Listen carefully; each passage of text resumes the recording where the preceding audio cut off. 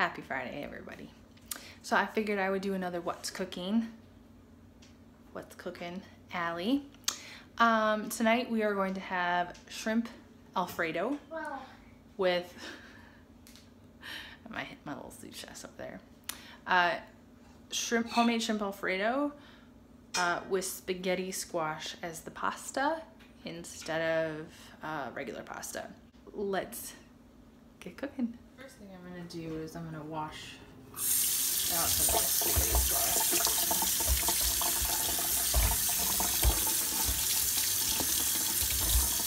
Get some of the dirt off of it.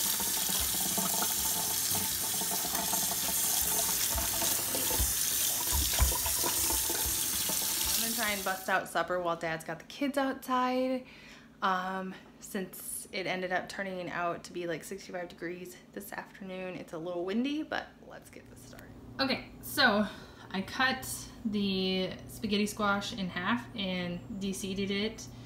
And as every good homesteader knows, you gotta have your compost bowl not too far away when you're cooking.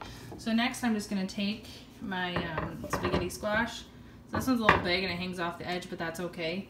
On a 9x13 glass pan that has some water in it, and you can see it's probably half an inch.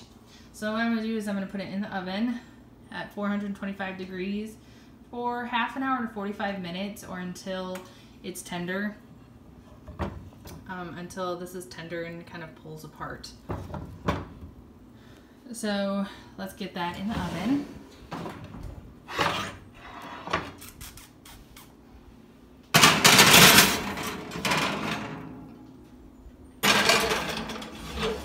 Usually my top rack isn't up that high, but that's okay. And then I need to devein and shell my shrimp from the gulf that was given to us.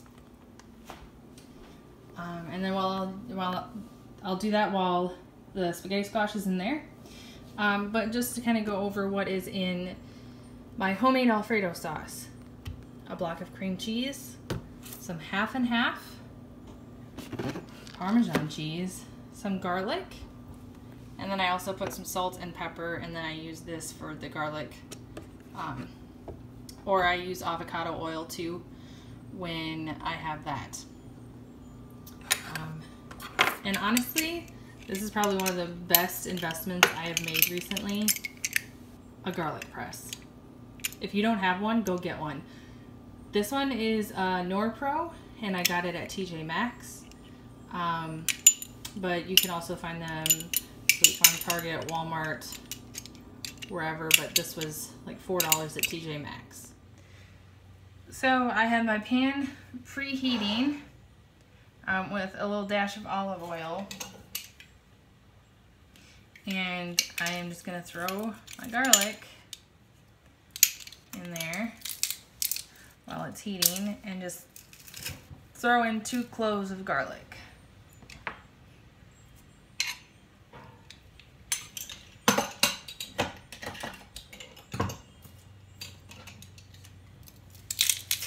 And this, my friends, is why, ooh, don't throw it in there, but this, my friends, is why I love my garlic press. So we'll just let that preheat, and then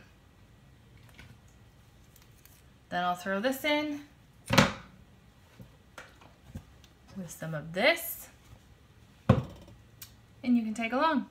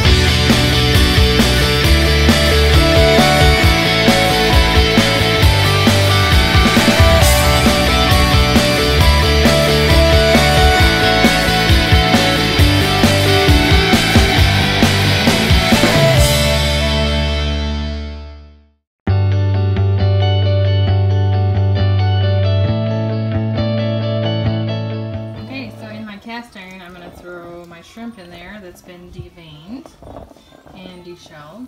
And over here I have my sauce cooking, which this was supposed to be.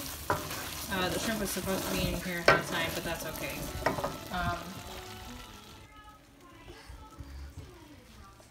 So it's 1 quart. I had a 1 quart container of the half and half, and I probably used 2/3 of it for reference. You can use more or less if you like. So now I'm just gonna let it simmer a little bit longer to thicken up, and then I'll add my some of my Parmesan cheese and salt and pepper. I just want to say our family chooses to do like meat-free Fridays, so like fish, seafood, or just like no meat but high protein meals on Fridays. But you can exchange the shrimp for chicken, steak, tofu, like whatever protein or meat you want to put in there, or you can leave it out. And you can also throw some broccoli in there too. If I was doing noodles, I would, because all of our broccoli is currently frozen from our garden right now.